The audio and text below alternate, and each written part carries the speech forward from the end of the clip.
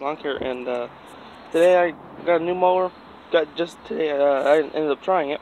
It was a 52 snapper that was converted over to electric start. That's why the battery's on top. I'm not sure what year it is, but it is a little bit rigged up. But hey, whatever works, I guess. Yeah, I just got done using it in this backyard. In the front yard. I'm not gonna show that yet, but yeah. Like I said, it's 52-inch snapper. That was converted over to electric start, so the battery actually had nowhere to go except for above the engine or on the where the 52 is. But that's adding weight onto that metal, and also this. I want to get to the belts a lot easier, so I'm happy. I didn't do that. Someone I bought it from did. So I'm glad he put it above the engine. Engine is running a little rough. Not sure. I'm thinking it's the spark plugs might be old. I also have to do an oil change on it, because I don't know when the last time that was done.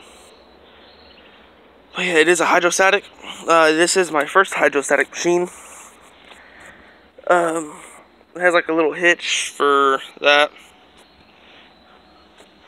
Yeah, I'm noticing I might be a little too big for that seat, so I might end up selling it. If you guys want it, let me know.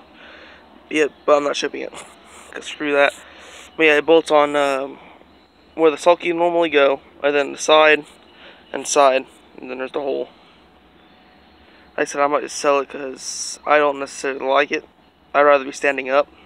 Plus, I was thinking about converting it over to like a normal sulky, but I was like, what's the point of that? So,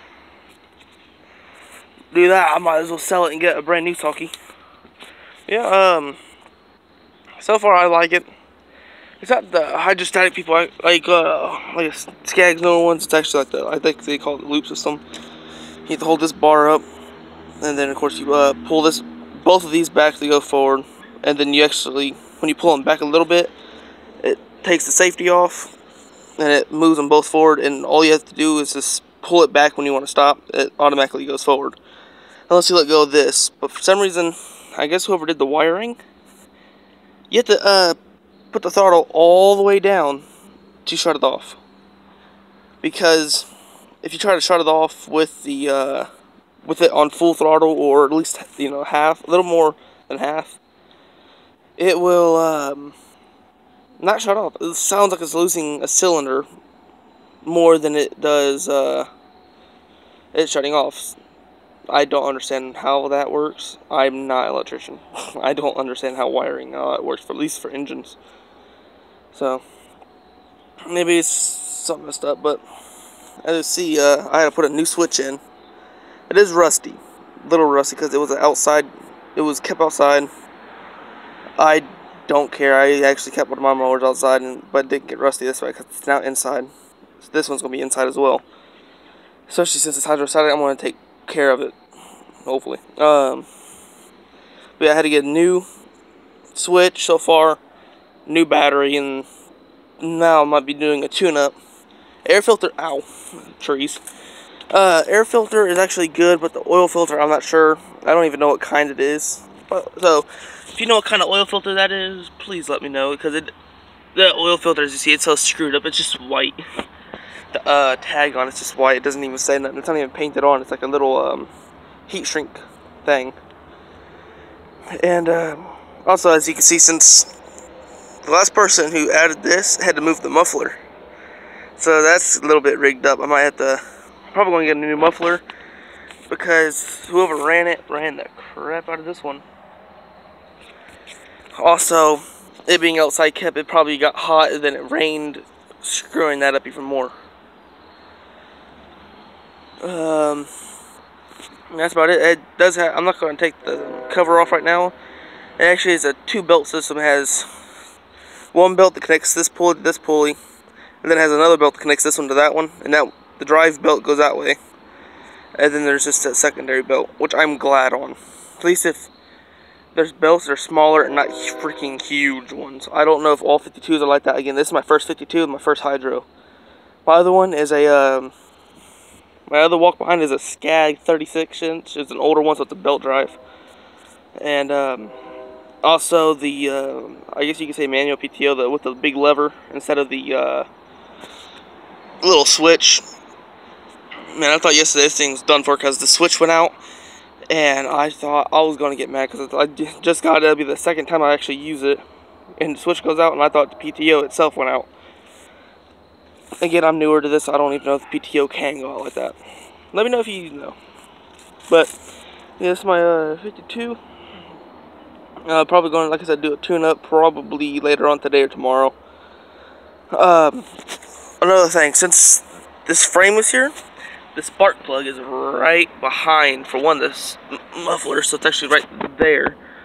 So I had to get, I could probably get a spark plug thing in there, the socket. There's the other one. I'll probably get a spark plug socket in there. Problem with getting a spark plug socket in, it's tight. I might actually have to take the frame itself, at least move it enough so I can get the spark plugs out. That's the only thing I can even think of and how to probably get it out, unless I get it so far out, at least loosen it, take out the spark plug, and just slowly unscrew it. But I have to do that when it's real cold. Because I know the spark plugs get really freaking hot. I've been burnt on a couple of those. And the muffler, I'm not getting near that muffler. With the Skag, I had to adjust the brakes. The brakes are right next to the freaking muffler. Same muffler as this one, actually, because it's the same engine on the Skag. Just this one's 16, and the other one's 14.5, I believe. I swear, I'm only turning that thing on for 5 seconds, enough to move it up, like, not even 5 feet. My finger, I heard it sizzle for, like, the half a second it touched, and it blistered almost immediately. That crap sucks. So, I don't know if it's because they converted it, and maybe a Simplicity had it.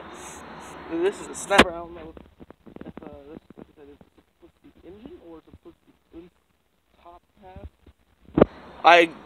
I don't know engines and like what engines go on what and all that stuff. I'm new to all this, so I like it a lot more than my belt drive Skag because I can actually back it up onto the spot instead of stopping it, putting it in reverse, and then putting it on backing it up, say a couple, not even a foot, then putting it in drive. This one I can back it up a couple feet.